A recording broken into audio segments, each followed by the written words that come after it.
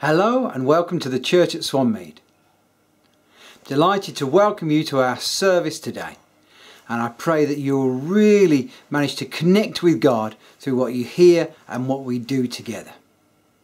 Today, John Jr. is going to be talking to us about activating unity, deliberately choosing to come together as the people of God, bringing our spiritual forces and our physical forces together, coming together as one.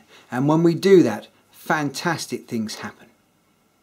During our service today, we are going to take communion.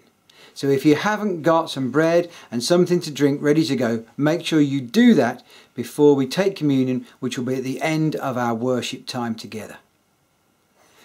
Communion is an important expression of our unity together as believers and with our Lord Jesus Christ.